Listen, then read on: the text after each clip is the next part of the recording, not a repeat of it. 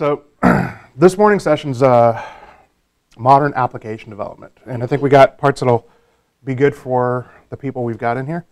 And we've actually got three things that we're going to do. We're going to talk about team services, and we're actually going to have a little bit of lab here where we're going to write a little bit of code and seeing how team services brings it all together for us. We're going to take a break, and then we're going to talk about web app cloud architectures into Azure. I think I renamed the section, and it's part of what was on the agenda, but we're really going to talk about architecture and components that are available to us, which both developers and architects are going to want to know about, because this is how we're going to put stuff together. And the most important thing that we're going to do today is right in the middle is we're going to take a break. That's my favorite times of the day is when we take a break. So that said, you guys ready? Okay. One other thing, this is at your pace. I'm here for you guys. So we got a lot to cover. We can go as deep or as wide as we want to. I'll let you guys, if you guys want to dive deeper, say, hey, stop, talk to me more about that. I can go as deep as you want. If you guys are going, hey, no, that's really boring, I don't want to hear any more about it, let me know. We'll move on. Sound good? Yes. All right. Has everybody had their coffee yet? Or caffeine or anything they need to get going? Cool. So with that said, we're going to start our first topic, which is Visual Studio Team Services. And as I like to sometimes refer to it as, where did you move my cheese? And nobody gets that yet. Has anybody worked with Visual Studio Team Services? No. All right, has anybody played with the Azure portal? Okay. Are things where they were last week? No, that UI is constantly changing. And Visual Studio Team Services has actually gone through a lot of that. In fact, when I first put the agenda together, I was going to talk about the 5 main sections that make it up. It's now 4. So I'm going, thanks, guys. You guys are killing my presentation right off the get-go. Yeah, we love when they move our cheese. They do it every 5 years. About every 5 years? Yeah, apparently Visual Studio Team Services has been moving the cheese about every 3 months. So, but it's been good ways that they've done it. It's kind of cool. So what is Visual Studio Team Services? So nobody in here has actually worked with it yet. So it's a suite to achieve DevOps, to kind of enable collaboration and whatnot, but it's got some major components to it. You've got a dashboard, which is a fancy way of putting together some information that I never actually see because I'm actually working in it, not looking at the things that are flying. But you've got a dashboard that can help you communicate what build statuses are, how many work items are in the queue, who's working on it today, how much stuff is moved, and you can customize the heck out of it, which is kind of cool. Managers and team leads tend to like this. People who are getting stuff done look at it when they log in and never look at it again. Cool feature.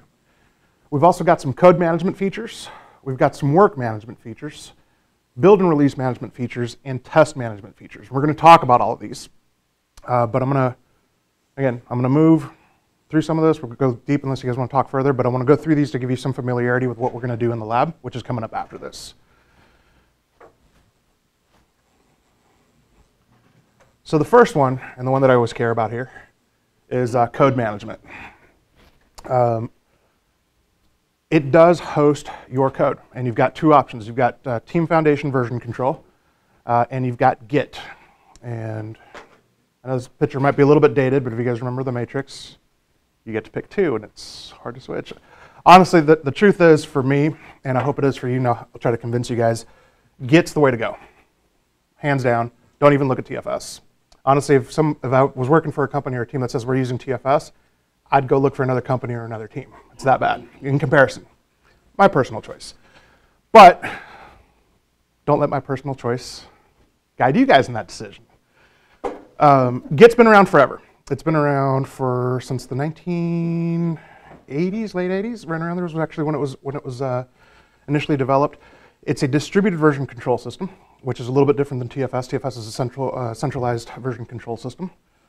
And some major differences between that, but it gives you a lot more flexibility. You can have a lot more flexible development workflows, code management workflows. I'll plug you in back here. But it significantly outclasses, what are the competitors out there? You've got CVS,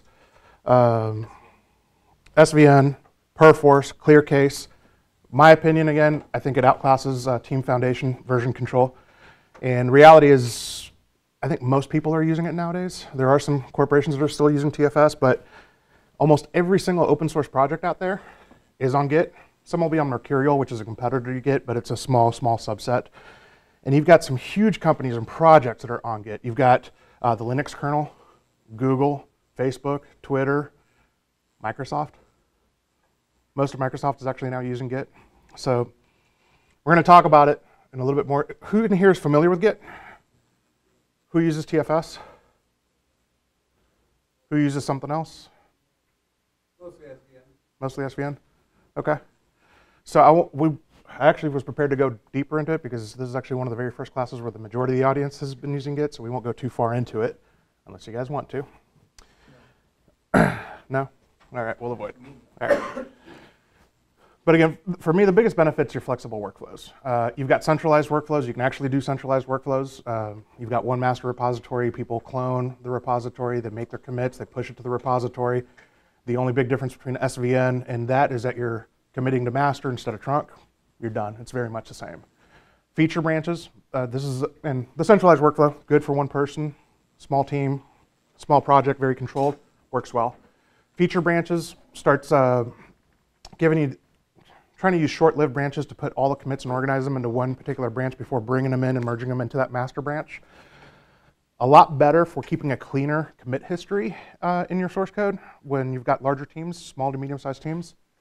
Gives you a lot more control. You can now take advantage of pull requests to do code reviews and ensure code quality. You can put, and talking in terms of Visual Studio Team Services, you can put some branch policies around that, so you can force people to use pull requests. You can get certain level of approvers before things get committed. You can force it to build a branch and pass a build before it actually comes into the development branch. Lots of cool things you can do there. That's the tooling on it. You can accomplish it with Git proper, but you gotta do some work. You gotta communicate, right? Git flow. Anybody familiar with Git flow? Okay, we got one person. Git flow is actually just feature branching, but with some rigor around it. How we're going to name our branches. We're also going to have some historical branches for releases, hotfixes, maintenance. Very powerful. Requires your team to have a lot more knowledge of it, and it's also a double-edged sword. One of the problems with feature branches and with Git flow is long-lived branches. If you've worked in the world of SVN, yes, those still hurt in Git. If you're not very rigorous about it and regimented, you're going to have some long-lived branches that's going to create some merge hell. That's that. Yep. One of the things I've heard is very powerful with Mercurial. I don't know enough about Git to know if it's there. And Git is you can do commits while you're disconnected from your repository. You can do it. You can do that. Yeah, that's the nature of a distributed version control system, right? The idea is I've got a centralized one. When I say I clone it, I'm actually creating my own local repository. So I can turn the internet off, hit the power switch on the internet, turn it down for everybody, do all my commits locally, power the internet back up, and then push my changes back out to that area. The forking workflow, who's familiar with forking? Has anybody ever heard the term? All right, cool, everybody, or half the people at least have. This is actually very, very powerful. It's fundamentally different in the sense that there are multiple server-side repositories. So, and this works great when you're working cross organizations. Actually, a lot of open source projects work this way. I've got an open source project, or my company has a project, and I'm working with another vendor or another organization or a partner, and we're collaborating on this.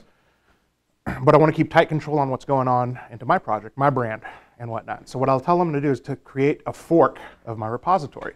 So they will actually clone the repository, put it up on their own Git server. Forking is actually very easy with GitHub. You hit a button and do that. Visual Studio Team Services, not quite there yet with forking. I heard it's coming, but we'll see where it's at. But they create their own, and basically their teams work on their own repositories, and when an external team says, hey, we're ready to incorporate the changes, they send what's called a pull request. Visual Studio supports pull request, GitHub supports pull request, Bitbucket supports pull request by push of a button, creates a ticket, notifies people, and automates the whole process. And you don't need the tooling. I can send an email to say, hey, pull my stuff, here's my Git repository, and somebody from the central team brings it down, copies that branch over, or that change set, builds it, makes sure it's up to par, and then commits it to the main repository. The drawback on this, it's a little bit slower to get things into that main development line, but on the flip side, you get a lot more control. You get to say when stuff actually goes in, and you can collaborate across organizations. So really cool. We're actually going to use that method for the lab, and it's going to be kind of fun. Any questions on the different workflows here? Anybody not sold on Git? I've done my job. See you guys tomorrow. I'm out of here. So code management, again, this is kind of just a screenshot of what it looks like, but it's, if you guys are familiar with GitHub or Bitbucket or any of the other hosting tools that are available out there, it gives you quick access to your main development branch. You can switch between branches. You can look at the files. You can view the source code right here in this environment to go look at it. Provides you a history, and we can actually flip over and take a look at it here. I've actually got it up on my screen. And of course, it doesn't show up for you guys. So let me. Is this part of GitHub? This is not GitHub. This is Visual Studio Team Services. Okay. Where's the stop presentation button? And slideshow. All right. So here we go. Part of team services compares with something like Stash. Kind of. Stash is a small subset of the Atlassian suite. It would compare more with Bitbucket. Is what it would compare with. It would compare with GitHub. So we're actually going to look at a project we made here. And is it now all in Bitbucket? Sure. I haven't worked with the Atlassian suite in a couple of days. Another question. Your display is not centered properly. I could use a little better focus. Yep. Someone could move the projector. Yeah, it's going to be right up there. I'm sorry about that. It's a quick tour through the areas here. You've got your files, and again, you can go into our source code and peruse through it. We're actually going to be working on this particular file, but it'll load it for you. You can actually edit it directly in here and commit it back into there, so you don't even need to pull it down and look at it. It's kind of cool. Historically, you can look at, here's the stuff that's been happening. You can actually see when a build was successful around a particular commit. What else do we got? It's on here. Lots of sorting, lots of filters. Branches, kind of cool. I've actually got 2 branches on here. I started using the Git flow pattern on here where you've got a master branch and a develop branch. But you can kind of see what's going on, what the last actions between the two. You can actually see there's a pull request open from here to merge 3 commits over to the master branch.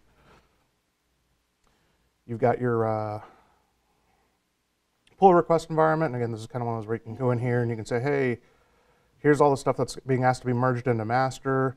You can review the file. So this is how we could do code reviews. And you can say, oh, here was a change to the README file. Wow, that looks exciting. Good code. There were some changes down here on the index.html file, and we can peruse them and look at them. And very quickly, I can approve it, or I can complete it, merge it in, build it, all that good fun stuff, quick and easy. If you're in a team lead position and you have to do a lot of code reviews for your team, you're going to be spending a lot of time in this, and they've done a pretty good job with it so far. Questions around the code management area? Yeah? So this is using Git as the backend, not TFS? Correct. Git is the backend. So we have a front end for Git. Yes, you have a front end for Git. It actually can use TFS as the backend, and you get a similar front end for it. Not quite the same features, not as rich.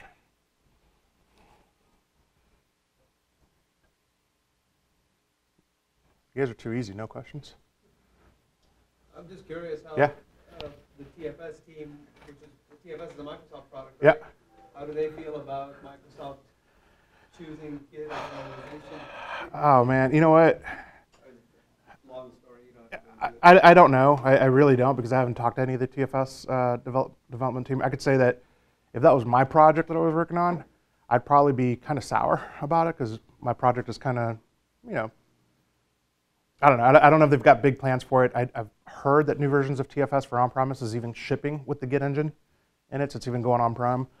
Part of me would be excited that we're not trying to do things differently because we can, but rather doing what the community and the industry is doing, which I think is good.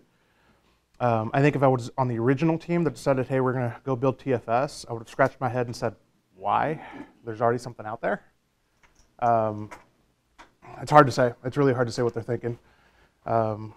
As a consumer of source control, I'm super happy about it. It's definitely, I've been in the .NET space for a while. I've actually avoided working on a team or with companies that had TFS for at least 95% of my career, and it's been great because that 5% really sucked, like bad. Like I still got to go see a therapist about it. All right, so let's continue on.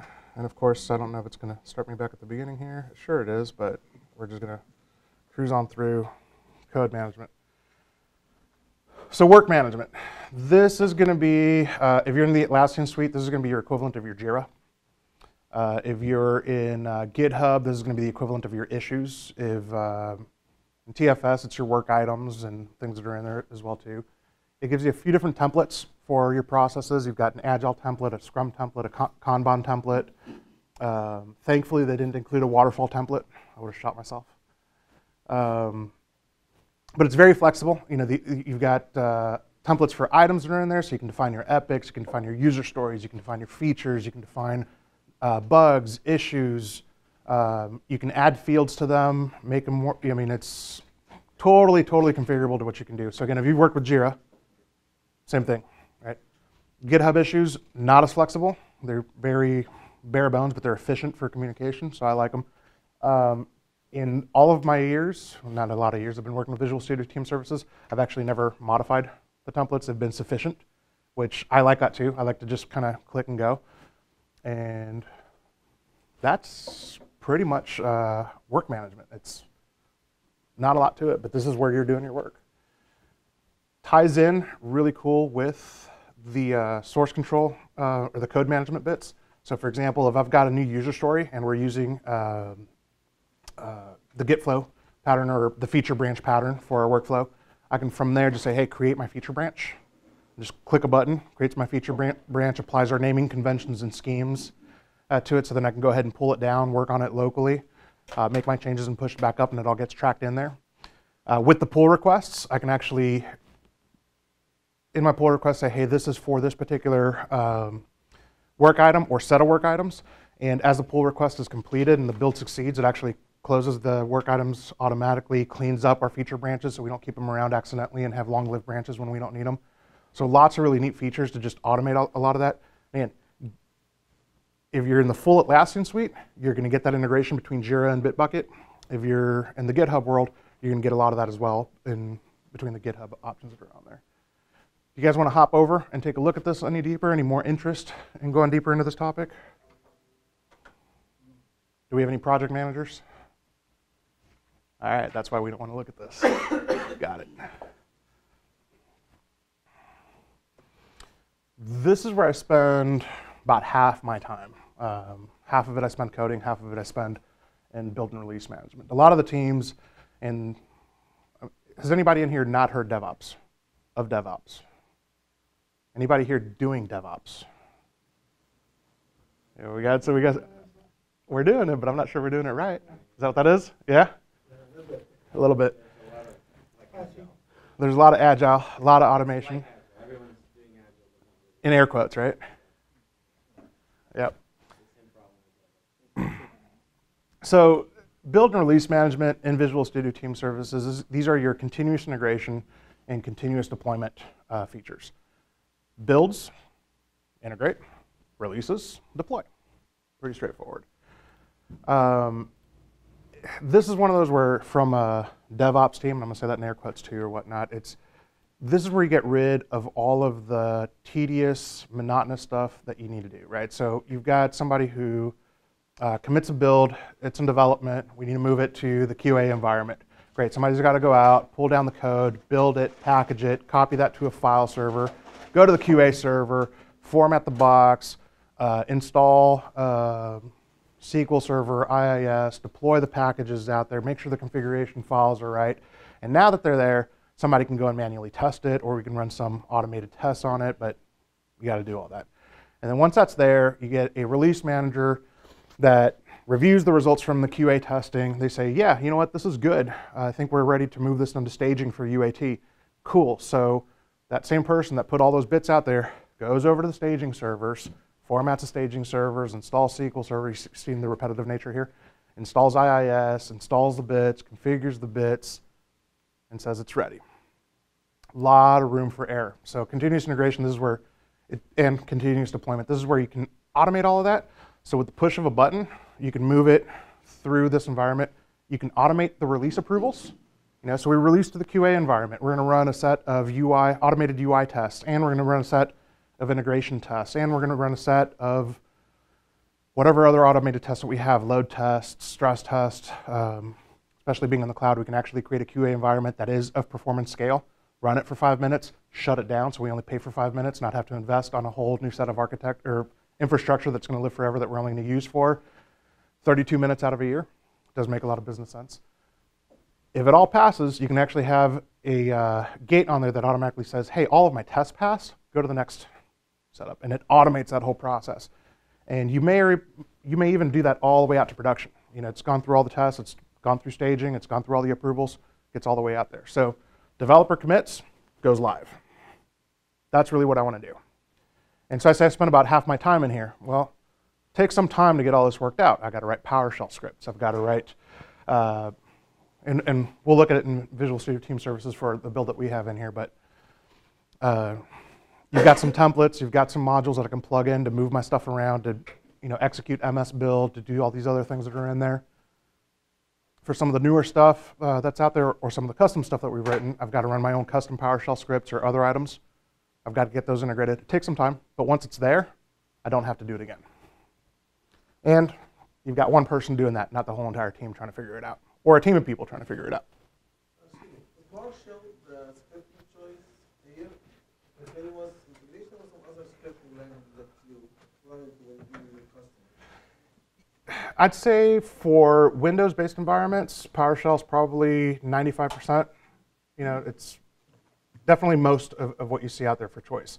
Other ones, I rarely ever see this anymore, but it'll be just using the regular command line interface.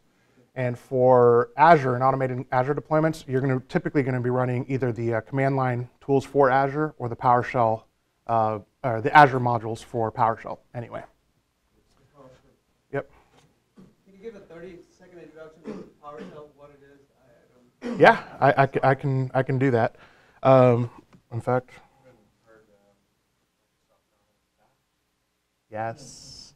So it's still in beta. It's still in beta.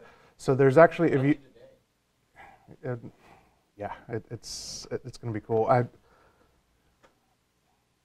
I'm not going to speak to what Microsoft is doing, but I actually built this whole demo in this lab that we're going to do, but I didn't open up Visual Studio. I didn't write a line of C#. Not that it's a good thing or a bad thing. I love C#. I think it's a great language. But it's, yeah, it's pretty awesome. And then as far as that, as what he's talking about, there's a feature in Windows 10. If you go into Windows 10 and you go to your computer settings or advanced settings, you can turn on the developer mode. Go to your Windows features. Go to the install or turn on, turn off Windows features. And there is a Windows Bash shell for Linux beta that you can turn on. You can actually get the command prompt for Bash. And if you guys are coming in from any of the Linux worlds, Bash is pretty cool stuff. For you guys that just came in, if you guys have laptops, we got plenty of space up here in PowerStrip, so you guys are welcome to join us.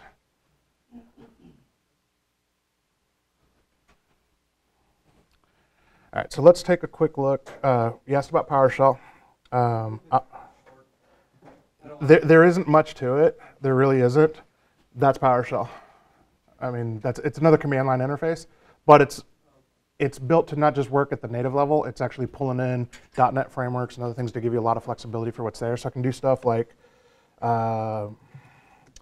get Azure, see if I remember, remote app, I don't think I got anything on there from that, but get Azure subscription. So this is going in and querying Azure to find out the subscription information for what I have on what I'm connected to in my settings, right? So you can do what you can do from a command prompt, but more. A lot more, a lot more. So is this part of the team service, Visual Studio team service? PowerShell? Yeah. No, that's just that's available on every Windows machine that's out there. Okay. Yeah, it's a different command line interface than the regular one. So if you remember the old command line interface, it was basically DOS based, Yes. right? And you had some executables you could run and commands that you could run, and it was kind of limited as to what you could do. And so that's still around. PowerShell was built to really give you a lot more scripting options, and I kind of like it. It's similar to more similar to the Unix side scripting environments, but that's all it is. It's a scripting environment, and it is a command line environment. So I can very quickly say, show me my directory, or I think it even supports ls, which is a bash command, right? So you can kind of mix between Windows commands and You understand grep?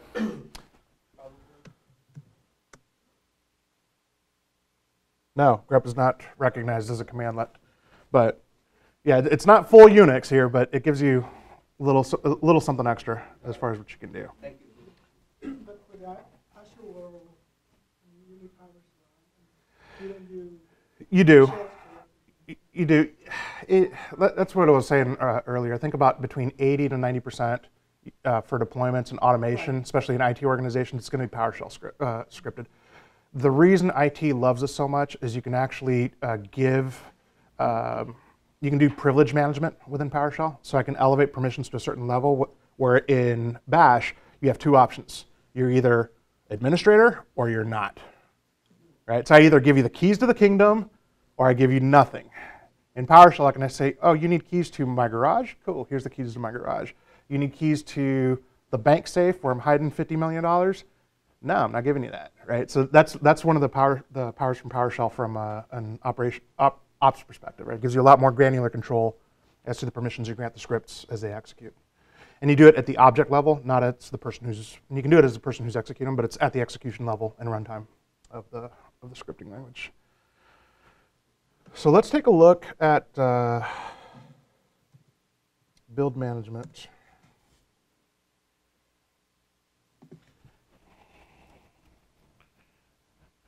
And so this is one of those where I said, hey, Visual Studio Team Services, where'd you move my cheese? This was actually used to be two sections. Build, one section. Release, another section. Now it's build and release. Okay, it didn't make me cry too much. I was like, I kind of get it. But, so what I've got here is here you'll see my build history. And so again, this is this build or release history? Where am I? I'm at releases, sorry, I'm lying to you. So so this is your build dashboard, per se. I actually don't really care for this. They just introduced this as well too, which is kind of interesting. But I have two defined builds. I have a GitHub development build and a development build. The reason we did the GitHub one is when we do our lab, we're actually going to use GitHub.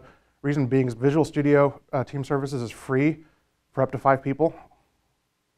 And we got a lot more than 5 people in here. And so if I grant you all access, the credit card bill is going to go up. So we're going to use GitHub instead because it's a public repository, and we're going to go that way. But showing you here, I'm actually detecting changes on our Git environment and automating a build that goes around with that.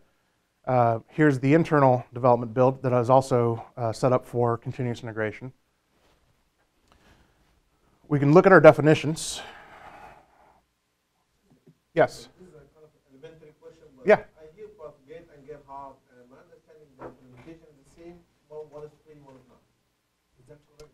No, Git is the source control engine, right? It's free. I can install that on my own server. I can install that on my laptop. In fact, that's the engine that GitHub is using to host source control. It's also the engine that is now included in Visual Studio Team Services. It's also now going to be included in TFS server for on-premise, from what I understand. Hopefully, I'm not lying about that, but last time I heard that it was. But it's basically a source control engine. Okay. GitHub is a company that built a platform to create a UI and a collaboration space on top of that engine. Okay. And Visual Studio Team Services uses that engine and gives you another interface and a way to collaborate with the Visual Studio tools and the Microsoft tools on top of it. Now, I'm going to be very careful with what I say. I can use GitHub with Visual Studio, no problem. I can use Visual Studio Team Services with Visual Studio, no problem. I can use Bitbucket with Visual Studio, no problem. So this is really just, who do I want to host my source code? Do I want a company named GitHub, a company named Atlassian that has a product called Bitbucket, or do I want Microsoft to host my source code? Because it's in their data centers. Here is the engine, and different vendors are building different UI Mhm. around it. Like GitHub has its own UI. Exactly. Microsoft has its own UI. Exactly. On the engine. Okay. You nailed it. That's it. All right. So talking about the build. So I actually have 3 builds defined in here. I have a development build internally. We're going to look at the GitHub deployment development build because that's the one that we're going to be using. If we look at this, again, I can look at the history. This is actually the summary of the last build that came up, or of what's going on with the build. If we edit it, we can actually look at how does this actually work. And so this is our build definition. Build definition is a set of steps to build the code. And you can copy files, you can compile files, you can run unit tests, you can do whatever else you need to consider a build complete and flag it. Or to fail it, to say, hey, if it doesn't do this like it's supposed to, for example, it doesn't compile. I would say that that's a build failure. I don't think I've ever met anybody who said that's a build success, right? But you can do this. The other competitors to this, and again, I'm just giving you the competitive landscape. I want to say GitHub was starting to do something, but I'm not really sure if they ever did or didn't. Atlassian tools, if you're working with Bitbucket and Jira, this is going to be Bamboo. Okay. If you're working with JetBrains tools, it's going to be TeamCity. If you're working with, well, I'm just going to name some of the other ones. You have Jenkins is another common one that you'll see out there. Anybody use Jenkins in here? I've got one Jenkins user. Okay. There's a number. Maven is I believe. No, Maven is not. That's the package manager. Yep. NPM NuGet type thing. Yep. I think there was one called CodeShip. CodeShip. That's ThoughtWorks one, isn't it? Or who did that one? That was one of my customers was using it. There's Yeah. Gradle. Okay. Gradle was the thing to think about. Yep. Cruise Control was another one that was out there. There's a number of ones that are out there, but this is not included in the same suite. Yep. So for our lab, we're actually, this is, I wouldn't consider this a build definition that I would use for production because it doesn't do any testing. It's actually a very bad example of one, but I figured I'd give you an example. All that it's doing is it's copying files to a build directory. We have some JavaScript files and some index HTML files. I don't even think I got any CSS. But we're going to copy it from the source location to a build location. And then these last 2 steps is I'm publishing the client. This is going to be all of our HTML and JavaScript that is going to be we're going to use on the web browser, and then some back-end functions that we're going to use. We're going to talk about what those are later. But it publishes to 2 sections of the server so that when I go look at one of the builds,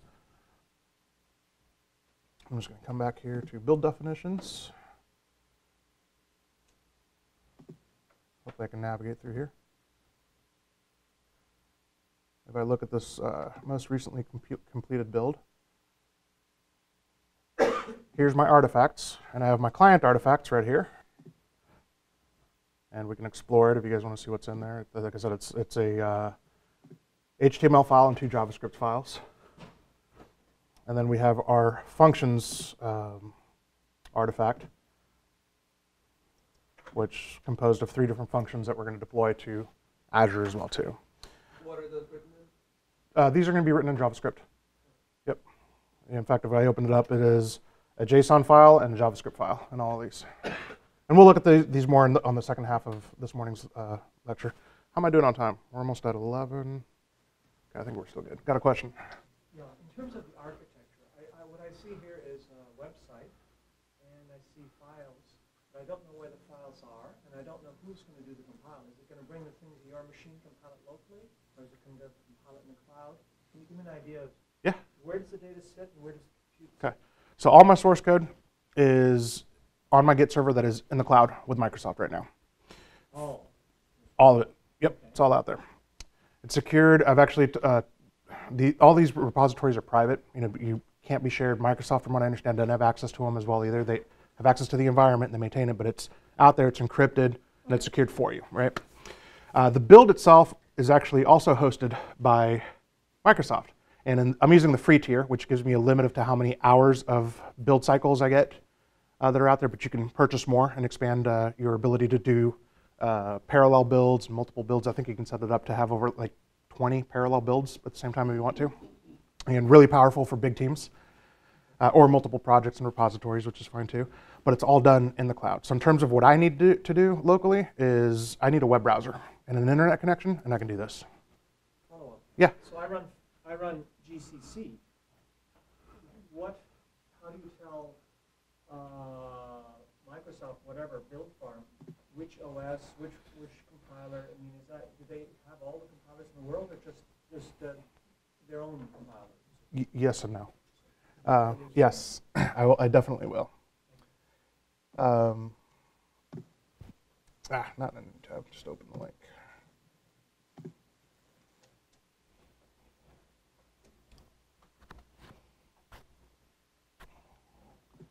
All right, so in here, this is the general settings for my build definition. In here, you have this concept of demands. And in here, I can go in and say, hey, I have a new demand for this.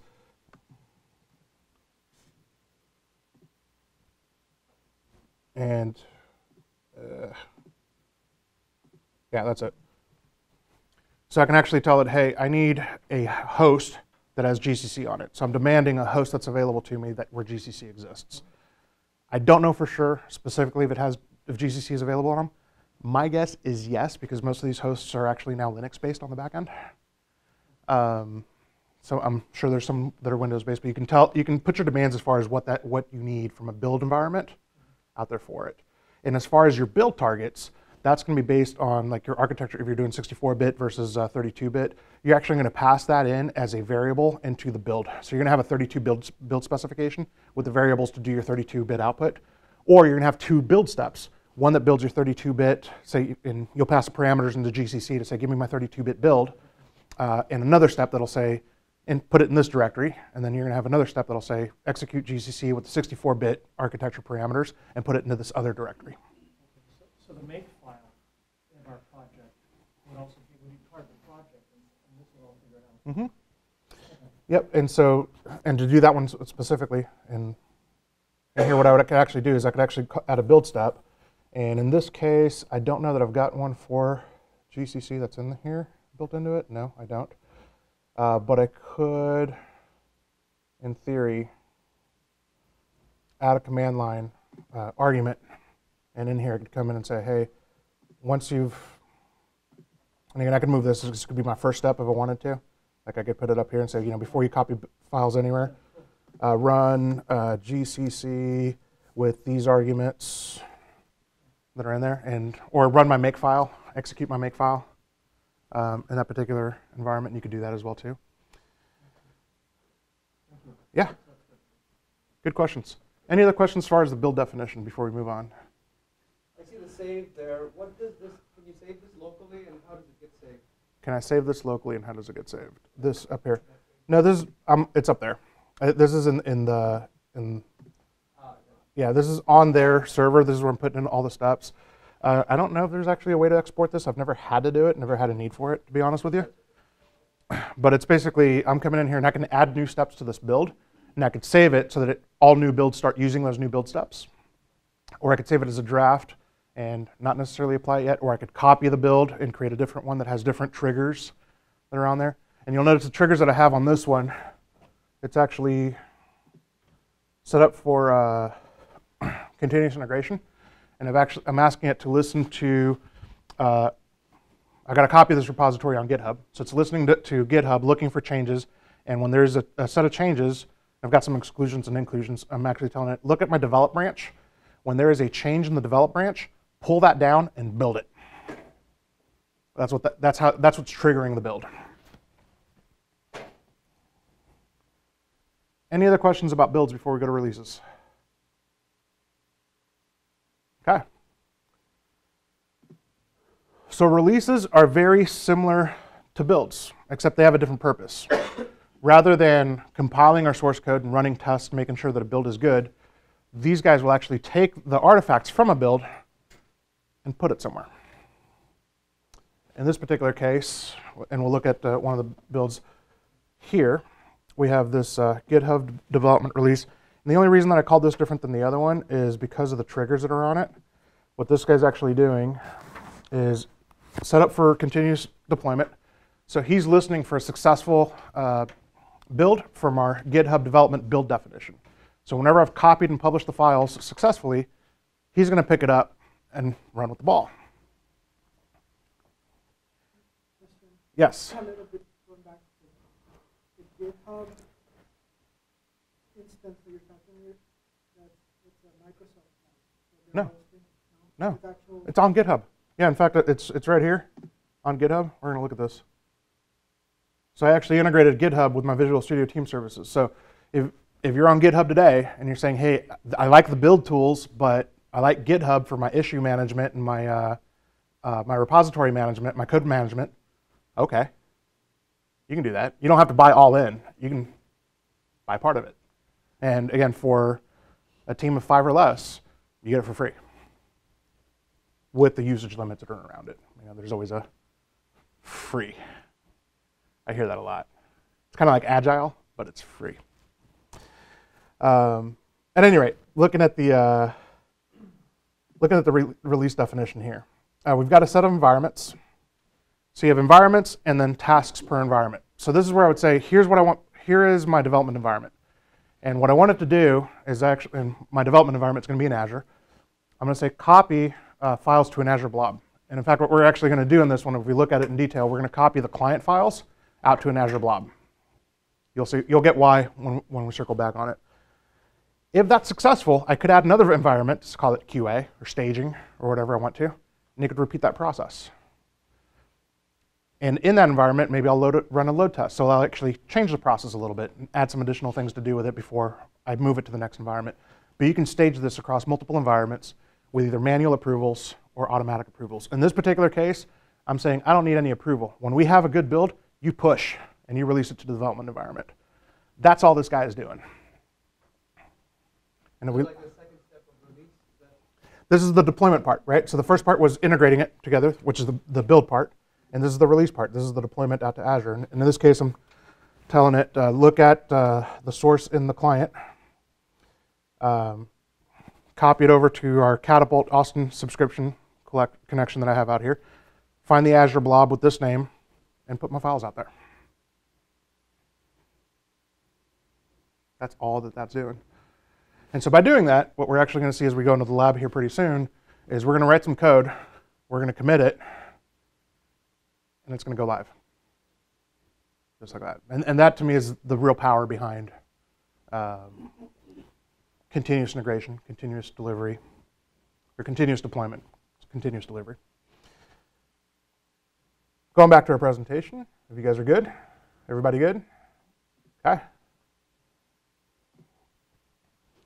Any more questions about build or release management before we go on to our last topic in Visual Studio Team Services? Okay. So test management. Do we have anybody in here who still does manual testing? Okay. Yeah, everybody does. I'll talk about automation as much as I want to, but yep. Nope, that's fair. So test management section of Visual Studio Team Services is predominantly for manual testing. It's for creating your test plans, creating your test cases, executing them, running those tests, and documenting what happened during those tests, and creating work issues out of them that were in there. The whole UI is built in there. You can tie it to specific builds, product, sprints, iterations. You can have multiple plans for the product as a whole, plans for a particular sprint in case you're doing something different. Is it only for manual test management? Do you also have behavior-driven development type for the version language and the automation behind the scenes, or not? Yes and no. So the hooks for the Gherkin stuff and the automated stuff, like if you're doing Selenium and that kind of thing, and it's automated, run that in your build. Make that part of your build process and put the output could potentially feed into it. I haven't actually tried it. To view the specifications? I don't know that it does. I'd have to double check that. To be honest with you guys, I don't spend much time in it because when somebody says manual test, I go yuck and I quit my job. I hate manual tests. I really do. But this environment's pretty slick. I've had some people spend some time in it. Actually, the guys that I was working with that last looked at this, they were on the Atlassian suite and they were using Jira for their work management, and their QA folks needed some manual test management stuff, and so they used Zephyr. I don't know if you guys are familiar with it. And it was cool. And then they looked at this and said, wow, this is better. So I'll take that for what it is because I trust their opinion more than mine. There is another component on this for load testing. So you can create some load tests that are in there and run them manually to review the results and that kind of thing to feed back into the system. And so everything that I see out there, I consider this out of band. In other words, not necessarily going to happen during the build, but you could have during the deployment, you could have a deployment out to a QA environment. QA can come in, execute their test plans, run some load tests on that environment, and once they pass it and give their approval, now somebody can go back to the release and hit the button to say it's approved to go to the next stage, whether it's production or another environment for some additional testing. So that's how you tie the two together from a process perspective. Do you guys want to look at the UI? Okay. And I encourage you guys, go just Google Visual Studio Team Services, create an account. It's free. All you think is all you need is a Microsoft account. Create your own personal. They have it for individuals. It's free. Unlimited private repositories. You get the builds. You get the test management. Go check it out. It doesn't hurt. Huh? For a team of up to 5. But I'm saying for everybody single, like when I heard that it was going to be free, I've got my own private one that I don't share with anybody because I'm greedy like that. So I've got my own private Visual Studio Team Services. In fact, you'll see my name right up at the top on the domain.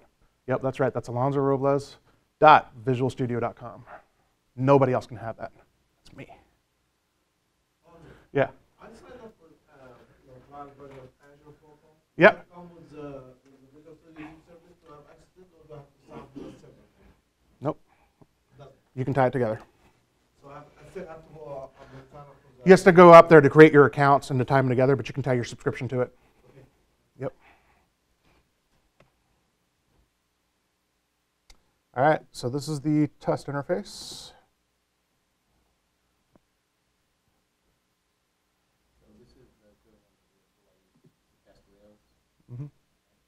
Yeah, test rails. Zephyr was the other one. ClearCase, maybe. That was the rational one, if I remember correctly. Oh, yeah, they had a test one. I forget what it was, but yes, one of those.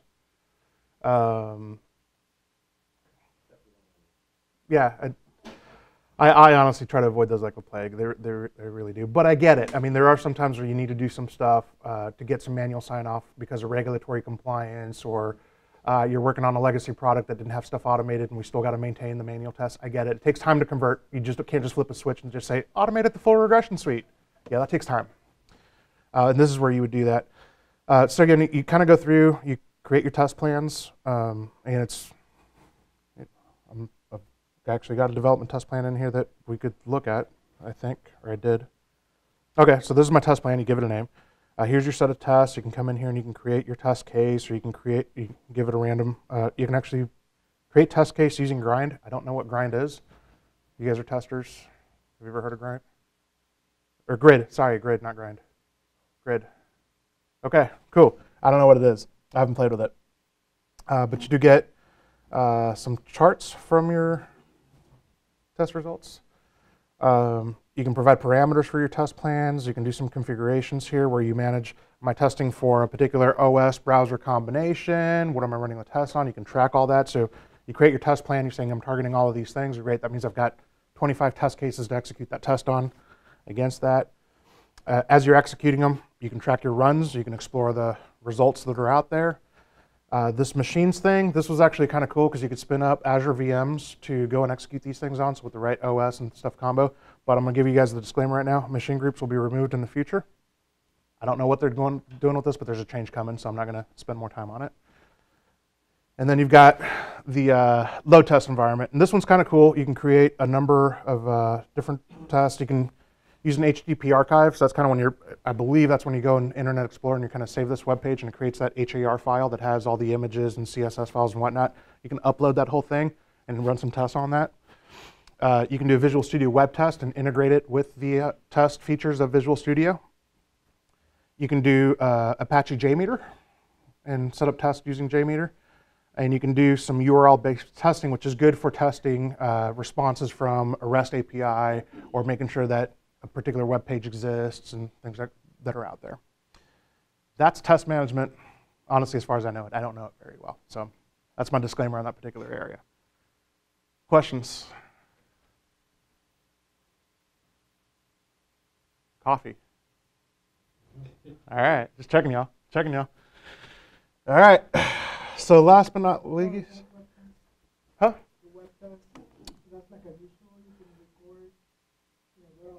Yeah. There is a concept of a web test project, I believe, in Visual Studio. I honestly, again, don't do much with manual testing, so I can't tell you much everything that it does. Do we have anybody in here who uses Visual Studio web tests? All right, so I will refer to my friend Google on that. I'm sure he will tell you all about it. Yeah. Have you guys seen that website, letmegooglethatforyou.com? Oh my God, I love it. So it's basically a website that kind of animates somebody typing it into Google for you and clicking search, and then takes you to the search results. So every now and then somebody's asked me if I know anything about this, and I'll go to that website and say, let me Google that for you, and I'll send them that link, and it'll bring up Google. It's like I'm typing it out for them, and it brings up the results. I'm like, there you go, glad I could help you. It's an awesome website. Check it out. Letmegooglethatforyou.com. Yeah.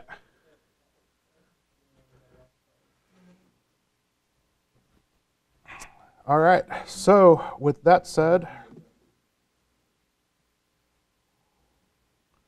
and bring this back up.